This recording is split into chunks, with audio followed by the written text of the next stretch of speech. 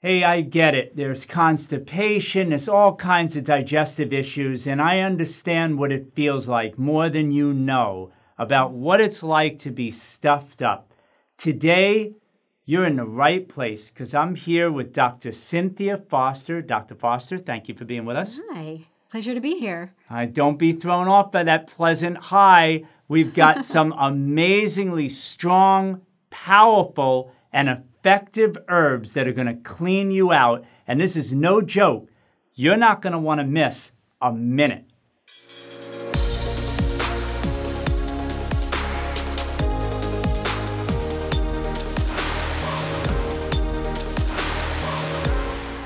Okay, I'm not going to let you down this time. I'm Jonathan Landsman, your host here for this channel. I hope you're enjoying all the videos that we're putting out for you these days. I'm with Dr. Foster, and we're going to give you today the 3 best herbs to clean out everything inside that you've got going on that you want, let's put it this way, to get out of you. Dr. Foster, talk to us about the one to start us off with. Best herb to clean us out. I like dandelion. Dandelion is commonly available. You can often find the leaves in the grocery store. It's a nice bitter herb. It helps cleanse your liver. You can put it in salad. You can juice it with some other vegetables. A little bit of apple is nice. And it helps not only to cleanse your liver, but also your kidneys as well. So you're helping your insides a lot. When you consume dandelion, you can make a tea out of the root. You can help your bladder and your kidneys and your liver and your gallbladder with dandelion. Hey, bitter is better. You probably, if you've been watching a lot of the videos in this space and natural health, you've heard that term. Bitter is better. And I would throw out some other bonus greens, if you don't mind, Dr. Foster, that you could be looking into. Mustard greens, that's another good one. Any other bitters that you like, Dr. Foster, that we could just kind of throw in there? I like kale. I like Swiss chard. I like arugula. Arugula, sure. Yeah. Mixed greens. And play around with this, right? Try to find those bitter greens that you like that aren't as unpleasant, right? And then there's things also you can do to make those bitters a little better, right? What could we squeeze on them to maybe make it more palatable to eat? Well, for like a dandelion salad, you can add raisins and you'll get that sweet with the bitter. So you're still getting the benefits of the bitter, but it tastes better. And you may have your favorite salad dressing. The lemon, the tartness helps the bitter. I love that. So if you have a good salad dressing, hey, you can have a lot of bitters in your salad. You won't taste it as much. There you go. Now, if you're keeping track, not that hard today. We're moving right along. Number 2, best herb for cleaning out. Corn silk. Corn silk, because everybody can buy corn at the store, and a lot of people don't realize when you peel off that silk is actually therapeutic. It helps your bladder, it helps your kidneys. It could help relieve urinary tract pain. So if you have an infection, if you've got inflammation or irritation there, then drinking the corn silk tea can help you. I like to just peel it off and make it into a tea and use it immediately. Is it available in most health food stores, or is it hard to get? No, just buy corn. Great. If you like... Good organic corn. Right. That's the thing, too. You know, often you'll see conventionally that they'll say, oh, there's no difference between conventional and organic, and the nutrient levels are pretty much the same, and they'll always downplay it. And I think you already can see all through that nonsense that that's really not true. There's great value, if you can, in getting organic. And if you can't get certified organic, at least look at some of these local farmers markets. What a great opportunity to get organic food where the farmer's not using chemicals or really trying to stay away from it. They just maybe didn't go through the process of getting that certification, which is very expensive. It's a big deal. Oh, I love going to farmers markets because you can ask each farmer, how did you raise the food? And they'll tell you exactly what they did and how they're making the soil, preparing the soil, and how the plants respond. And so a lot of them get really great yields because they're using really good natural methods. And for me, that's important. I don't want to play guesswork with some kind of chemical that's a pesticide. If I don't know what the pesticide was, if I can't look it up, hey, why do I want to take that chance? And I it's want to great. know what's on there. Sorry about interrupting you.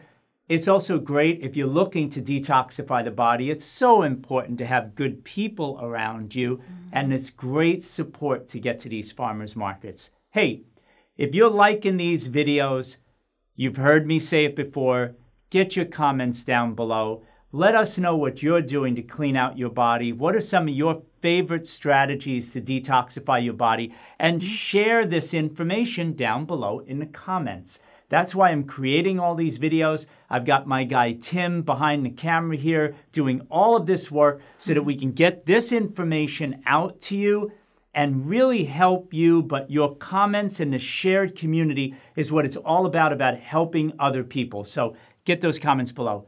Dr. Foster, let's move right along because I know people are saying, let's get on with it. What's the third one that we want to talk about today? One that is commonly available that people can use. You can go to your grocery store right now. Burdock root is more of kind of like an Ayurvedic herb, but I find it in most grocery stores. If you eat burdock root, it can help your skin. So people are concerned about a rash or acne or something, you take this herb, you can make it into a tea, you can cook it and put it in to a dish. It will help to cleanse the various layers of your skin and give your skin a more youthful appearance. So I love this one. It also helps the liver and the kidneys and the bladder as well. It warms the body. So if you're like a person with cold hands and feet, this one may help you. Oh, that's a great point. In my earlier days in training for macrobiotics and macrobiotic studies, large view of life and talking about the energetics of food, burdock root, fall, winter, great kind of root vegetable. Again, the way it looks is like sort of a dirty brown, long, skinny carrot, right? But it really does help to parsnip, turnip, vegetables like that in the fall and the winter. The squashes are great to eat because they will warm you up, but we're focusing today on cleaning out your body. And I'm not going to leave you till we give you, if you're with us so far, get two bonus tips for you.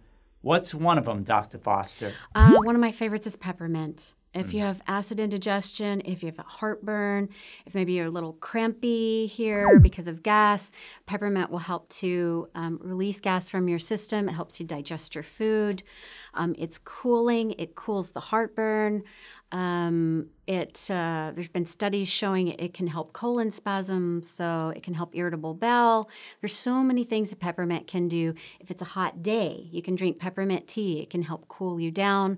Peppermint oil helps if you have a fever. It can help to bring down a fever. So it's an amazing cooling herb. So the oil actually getting applied to the skin, and then for those beginners out there, you're talking about how that literally gets absorbed into the body and has a really nice effect. Right, exactly. And it's important for people to understand that a lot of things you were just describing, hopefully this is motivational for some people out there. Maybe the video is going to get shared with someone who's never heard this information before.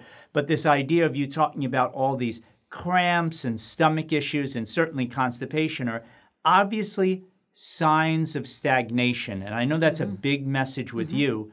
If you're stagnant, things are stuck, not a healthy thing. And that's why we're creating this. You've got to create this flow, opening up, nourishing the body, and just getting the body moving so we can get all of these waste products out of the body efficiently and safely, right? Right. That's the goal.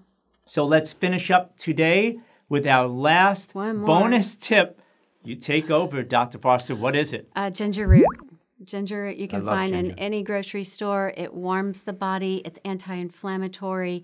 It is a mild laxative, and it's great for kids. Maybe your kids are a little constipated or a little sluggish with their digestion. It's also a great digestion herb. So if you have indigestion, it's great for motion sickness. So if you're flying on an airplane and you get motion sickness, if you have a little bit of ginger with you, you can put it in a tea, you can put it in a tincture, you can powder it and put it in capsules. There's There's so many ways to use it. You can juice it. You can juice it with your vegetable juices. It helps to warm up your fingers, your toes, your extremities. It brings more blood flow to your eyes, to your pelvic organs, everywhere in your body. It helps your heart. It helps thin your blood out. It helps with headaches. So if you have migraines, ginger is an excellent herb to use. My wife loves to be my doctor. When I don't feel well, one of the biggest things that we've done in the past many times is just taking that fresh ginger root, grating it up, getting a bunch, putting it in a hand, squeezing it into that warm, hot water, right? Stir that around, squeeze a little quarter of a lemon wedge. Right. Just squeeze that in, stir it around, and just drink that water. It really feels like a healing beverage. Amazing. Right. And it's amazing if you have a cold or the flu. There you have it. I'm bringing all my friends with me. Dr. Foster is out in California, and all the other guests that you see them doing, creating all of these videos for you. Again, please post your comments down below. Let us know what you've been doing that's successful. And if you'd like to see any other kind of videos that we can create for you, please let us know. And also, if you want to find Dr. Foster, where can we find you, Dr. Foster? I am at drfostersessentials.com. You can also find me doherbs.com. So do herbs, not drugs. Amazing information from this doctor. Don't miss out. And again, hope you enjoyed this information. Look forward to talking to you again soon. Take care, everybody. Bye.